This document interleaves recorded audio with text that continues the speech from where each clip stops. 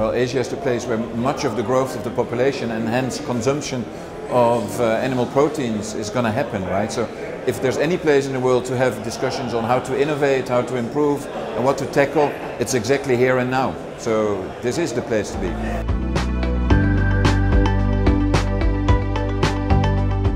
Well, on the aquaculture side, for instance, I think it's extremely important that we do more of a controlled environment. Water quality is really poor in Asia. It's going to be very difficult to fix that, but there's an opportunity to bring a lot of that production land-based, and I think to invest in that and to have a more sustainable approach where you produce salmon, for instance, or other species, shrimp, close to where people live, where the consumers are, you can really do things, and this is some of the initiatives are happening there. And on the other hand, we need innovation with alternative proteins that have functional benefits or are cheaper or more sustainable to produce. And again, that's where you see a lot of the things happening in this conference. So it's quite exciting, but I think that's where we need to focus.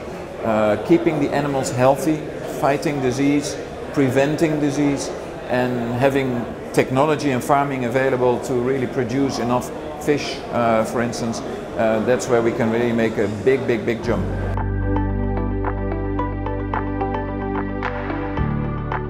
Money is always an obstacle, right? There's a huge amount needed to really invest. I think some of the obstacles are more related to the way of the infrastructure in Asia. There's a lot of small backyard farming where biohazard is bigger, the likelihood of spreading diseases is bigger. So I think that's the sort of thing we need to work on more on the farming practices here. But other than that, and obviously the need for more food is bigger in Asia than anywhere else because this growing population. So I think the problems are more pronounced in Asia, but they're sort of the same as in the rest of the world, I would say.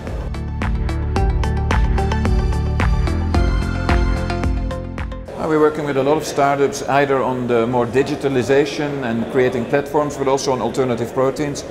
I used to have my own startup and brought it to the stock market, and the one thing I really didn't like is having an investor that tells you exactly what to do.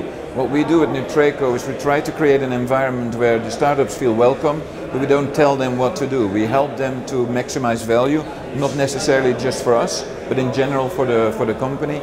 And we take a smaller priority. We don't become the major investor, and we help and we bring products to market. So we have a channel for startups to get to their product to market faster.